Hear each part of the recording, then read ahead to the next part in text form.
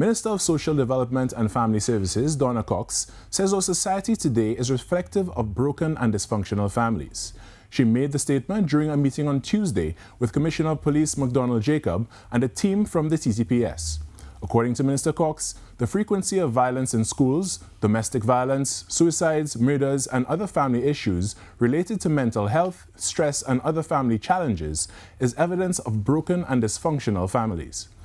Commissioner Jacobs agreed on the need for synergy to deal with the social aspects of criminal behaviour in Trinidad and Tobago.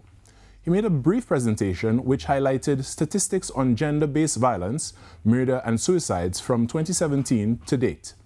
One statistic was related to persons over the age of 60 who were vulnerable to suicide and attempted suicide. Both parties agreed on collaborative strategies to work closer to address the issues affecting families.